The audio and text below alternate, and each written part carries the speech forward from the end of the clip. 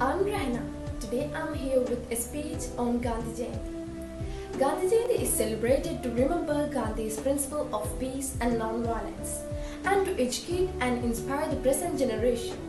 The contribution made by Gandhiji to make India an independent country.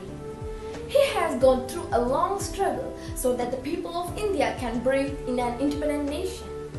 He was a devotee of truth and non-violence.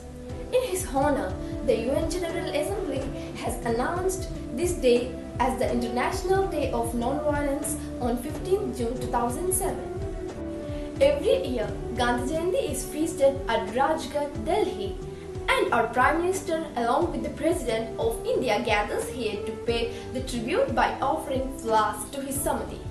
Also, his favorite song, Raghupati Raghav Raja Ram, is sung for him.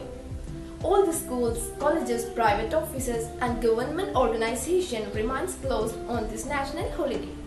Here I conclude my speech. Thank you and have a nice day.